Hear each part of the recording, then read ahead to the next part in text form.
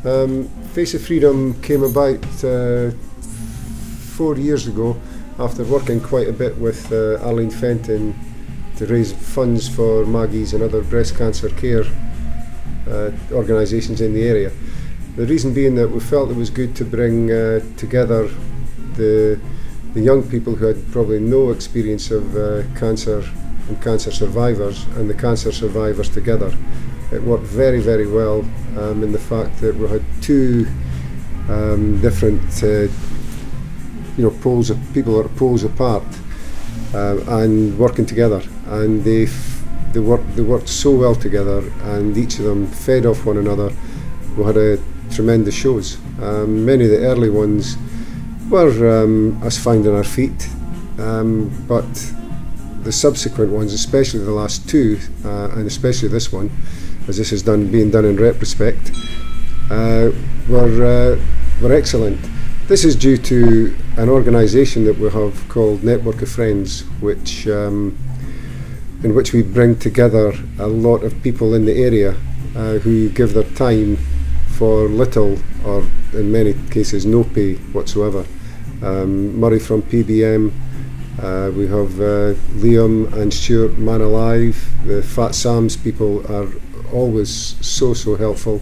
They can't really do enough. Ali, the technician from Fat Sam's, is just invaluable, and the amount of time he spends and effort he puts into actually helping us stage the shows over the last 2 years. The help we get from Nora, Gus and Colin from the organisation itself.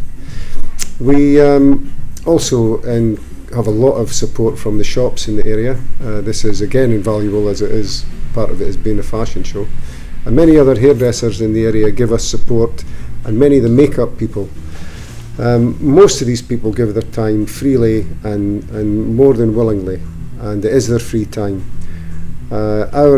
Our girls, our staff, have always given their time. I don't often get round to actually asking their permission, but they always come up trumps, and they always give their time. And sometimes you have maybe 2 shows in a week, and I'm sure they do complain a little bit, but not too loudly, and I do try and make it up to them by giving them back time. So it is successful. We hope to carry on. I hope it carries on a lot longer than even if Freedom are just involved, and myself and Kezia and Mary are involved. We do get involved in other organisations. We do a lot for guide dogs. We are doing another guide dog show in 2011. We've worked with cystic fibrosis. The great thing about it is, from the point of view of Freedom Hair Experience, is that we have so many experiences that we get from the people we work with, whichever community we work with, whether it's with cystic fibrosis, with guide dogs, with Maggie's, with chemo room, whoever, they all have the story to tell. And my girls and myself sometimes never hear these stories, and these stories actually add to our knowledge as human beings and as hairdressers, as we converse with people all day. And when people ask us about the charities, the girls and I myself have got to pass on the message that we receive from the cancer survivors, or from people who spend a lot of their time with guide dogs, or with Bray Disabled for the Driving for the Disabled. I could go on and on about the charities we've been involved in. We're always available, and we're always trying to help, because we do believe strongly in giving back to the community that helps support us in what we do. And I'm sure there's a lot more people that I haven't included in this. My daughter definitely has taken over from me as far as the organisation and choreography of the show goes.